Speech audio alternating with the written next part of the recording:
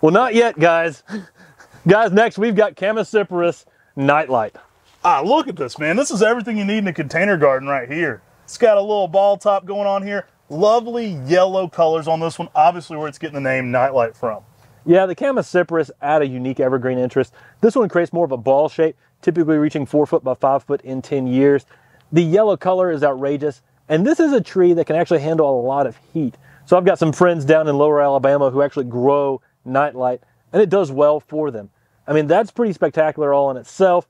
This is a tree that many people can grow in their garden and give you that yellow just flare of color in the garden. Plug in a Nightlight from Mr. Maple today. Great size looking 3 gallons on these guys. Check out those 3s.